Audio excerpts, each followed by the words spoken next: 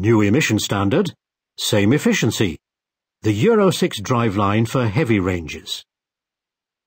From 2014, all newly registered vehicles must meet the requirements of the Euro 6 emission standard. Compared with Euro 5, Euro 6 implements an 80% further reduction in nitrogen oxide emissions and a 66% reduction in permitted particulate mass. Euro 6 sees the sophisticated MAN engine technology with common rail injection combined with the EGR system for regulated exhaust gas recirculation. Additions downstream of the engine are the closed CRT particulate filter system and SCR system. The two-stage turbocharging provides enhanced moving-off dynamics and increases engine efficiency.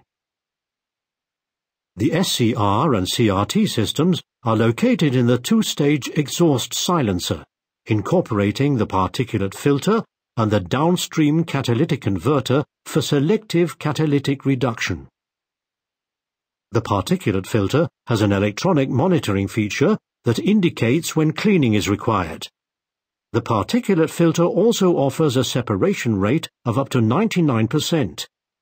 The system is continuously regenerated by the oxidation of the soot particles retained by the filter material into gaseous carbon dioxide. The particulate filter is therefore very low maintenance. The CRT filter is a well-known feature of the MAN city bus.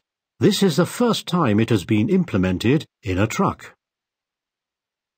Demand-based AdBlue injection takes place downstream of the CRT particulate filter. The nitrogen oxide level is actually reduced in the reduction catalyzer. The ammonia-blocking catalytic converter prevents the escape of excess ammonia, known as ammonia slip.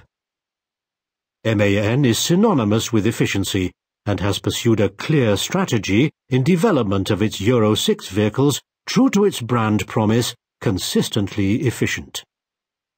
In this context, the combination of the key series-proven technologies for Euro 6 offers maximum reliability and economy.